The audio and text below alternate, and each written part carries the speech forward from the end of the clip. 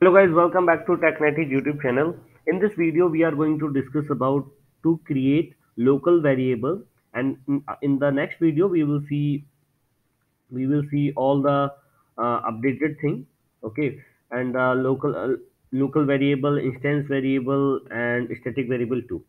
If till this video, if you have any kind of doubt, then please let us know. We will try to sort it out. Okay, so let's start our video. So we need to firstly we need to create one Java project. This is how we create Java project. Let's suppose variable. This is our Java project name. Let's finish this. Okay, this is the kind of package we will get. We will create one package in this source folder. Let's say let's say learn. Okay, learn is our package name. Now we will create one Java file. Okay, or class file. Where is our class file name? Okay, where is our class? So this is how public class where. This is how one class file declare or start. Okay, let's see. Let's create one public static void main string. Sorry. Okay.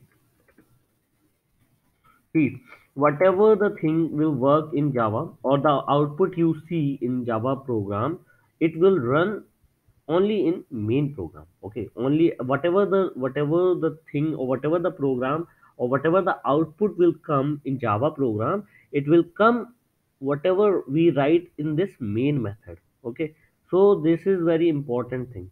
You always need to remember this thing. Okay, now as you know, system out dot, if we want to print anything in Java, we need to use this method. Okay, RCs, or let's say tech native. Okay, let's run this program. This is how our output is coming, right? So if we want to declare our first local variable in this Java program, then how do we uh, introduce, or how do we initialize or declare that local variable? To declare this initial local variable, we can write in this manner: int x. We have declared the local variable.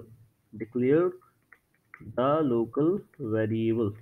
Okay, why this is local variable? Because x is limited accessibility to only in this main method. From this to this, from this block, only this block, in this block we can access the x variable. Okay, now how can we initialize one local variable? X is, suppose x is 3. Okay, so this is how this line shows initialization of initialization of local variable. Okay, yeah. Now if we put this x here and run the same program, we will see the output is 3. Okay, now let's change the value. We will see the output again 6. Okay, so whatever we put here, the output will come as like this. Okay, maybe there is some spelling mistake, so please ignore that, and please, I am very sorry for that. Okay, because to make you understand, it will be little bit okay. So now, can we do both things in one line, like declaration or initialization? Yes, of course, we can do both things in one line. How? Int x is equal to 7. We have declared that x is a variable with the data type of integer, and we have initialized also in the same line with with giving some value like 7. Okay, okay. So variable declared or initialized, control s, and then run.